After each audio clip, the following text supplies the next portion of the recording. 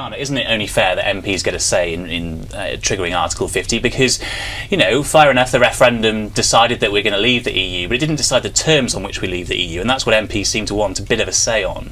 In a sense, I suppose triggering Article 50 doesn't tell us too much about the terms of leaving the European Union, because what triggering Article 50 does is it sets in place the start of negotiations. And of course, what you'd expect is for the British government to ask for a lot more than it's actually going to get. You'd expect for the European Commission to ask for a lot more than it's going to get. But and it does sort of leaves help something set in the framework, though, for example, whether we stay in the single market or not, which is a fundamental question. And having a bit of a debate around Article 50 allows MPs to say, look, tell us roughly what you're asking for before we agree to triggering Article 50. And I think the point here, though, is that Parliament legislated for a referendum in the first place, and it told the British people that whatever you decide will be implemented. And the British people said that they wanted to leave the European Union and had a reasonable expectation that that would result in the UK leaving the European Union. And of course, the discussion was all whether Article 50 was going to be triggered in the first 48 hours after the referendum result. That was what the discussion was. So now it seems that the goalposts have been massively moved. What I would say on the court case here is I think whichever way that had gone, it was going to be subject to appeal. I think if it had gone the other way, then the Remain side would be appealing it now. And actually there is quite an important question of law behind all of this, which does need to be settled. Last words, Jonathan Arnott, on this.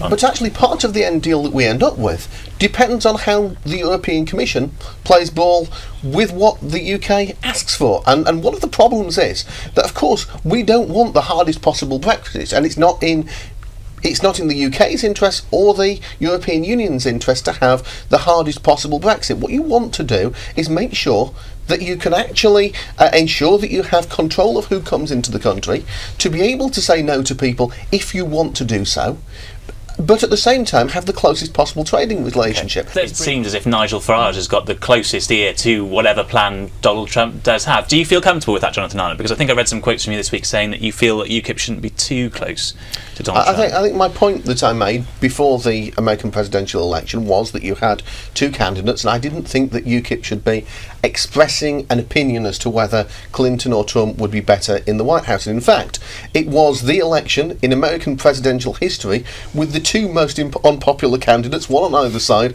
of any election in American presidential history. And so you saw sort of a lot of people voting Trump because they didn't like Clinton, and a lot of people voting Clinton because they didn't like Trump very much. And I think, you know, frankly, from me in the UK, I didn't feel that I should be expressing an opinion telling the American people what to do. But what then happens is, after an election, just like after a referendum, you accept the result of that election or referendum and you move on.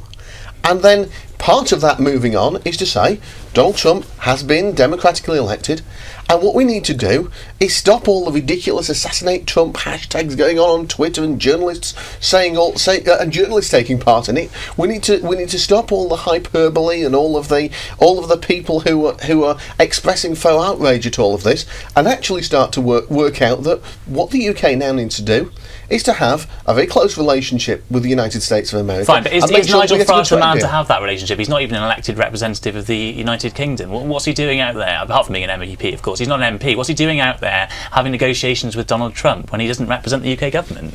Well, I think Nigel is somebody who made his opinions very, very clear during the election campaign. He's somebody who obviously has a big part to play. And he's currently UKIP leader, and in that position as the leader of a big UK political party, to be having that discussion with somebody who's about to be the President of the United States of America, you'd think that can only actually be a good thing for the United Kingdom rather than a bad thing.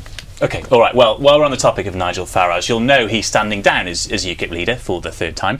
His tenure finally ends this month. He'll be replaced by a new leader, with the favourite candidates being the former deputy chair of the party, Suzanne Evans, and the former deputy leader, Paul Nuttall. And Jonathan Arnott, you are backing Paul Nuttall, but do we even need a UKIP anymore? You have achieved your main aim of putting us on the path to Brexit. What's the point of UKIP now? Well, I think the discussion around this sofa today has shown that actually there's a lot of work to do before Brexit is finally achieved. But I don't think that Brexit is a goal in and of itself. Brexit gives us the tools to do what we need to do with our country, but it's only very much a starting point. And I think within the North East we see so many people who have been let down frankly, by the Conservatives over a number of years, but these are people who also have been traditional Labour voters who feel completely abandoned by a Labour Party that no longer really represents the working people that it once sought to represent. I think there's a huge potential for UKIP in the North East, and I think we'll see massive positives.